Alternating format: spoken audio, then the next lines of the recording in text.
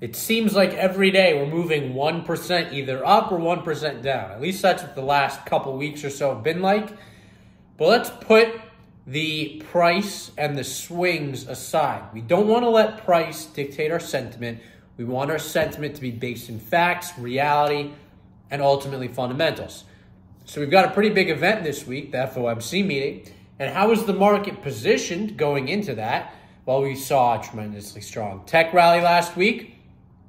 Also, the market is pricing a 50% chance of no hike and a 50% chance, roughly, both of them roughly, of a 25% hike and virtually no chance of a 50 basis point hike, which I find surprising because I would say there's at least a 15% chance that they hike. Now, let's think about this. Why would they pause?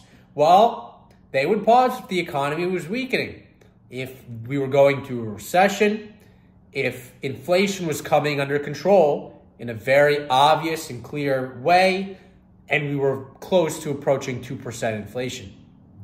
However, none of those things are the case. So I think 25 basis points is very unlikely. No hike is very unlikely. I think no hike is very unlikely. What makes me say that? Well, Atlanta Fed GDP estimates for Q1 recently revised higher to over 3%. That is tremendously strong growth. We've obviously seen the implications of that growth for inflation. We had very high inflation in January, both CPI and its subcategories and PCE and its subcategories. In February, the data we've gotten so far indicates still very high numbers and very, very high core numbers month on month, higher than expected. More importantly, 0.5% month on month. For core, that's a lot. That's reaccelerating and getting up to the higher end of the total range that it has been in throughout the inflation bout. So, recession, hardcore economic weakness might happen, but it's not happening yet, and inflation is remaining strong, so they have to keep hiking. Ultimately, interest rates are below the rate of inflation, which means they're negative in real terms.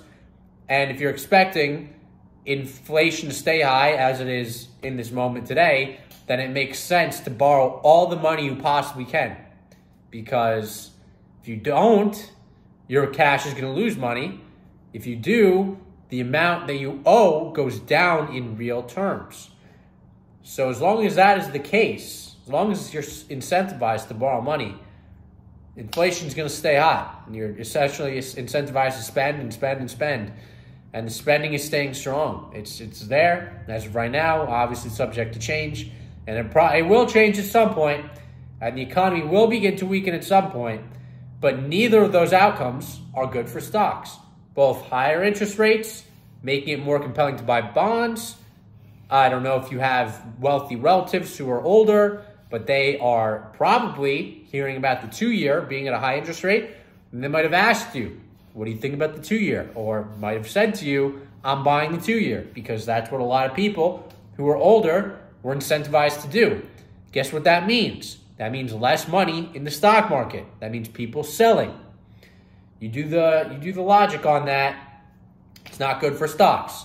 It means that stocks have to generate more money to have the same price because there are better alternatives.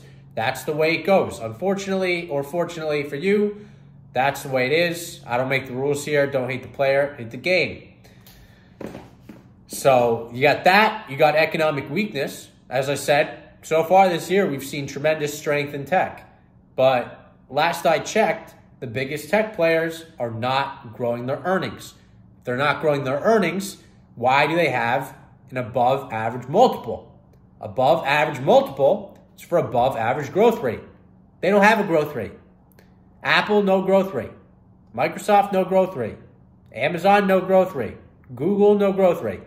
No growth rate, no growth rate, no growth rate, no growth rate for the biggest companies. There's a very notable divergence here occurring today. Microsoft down, I think 3% I saw. Apple up 1.5%, 2%, something like that.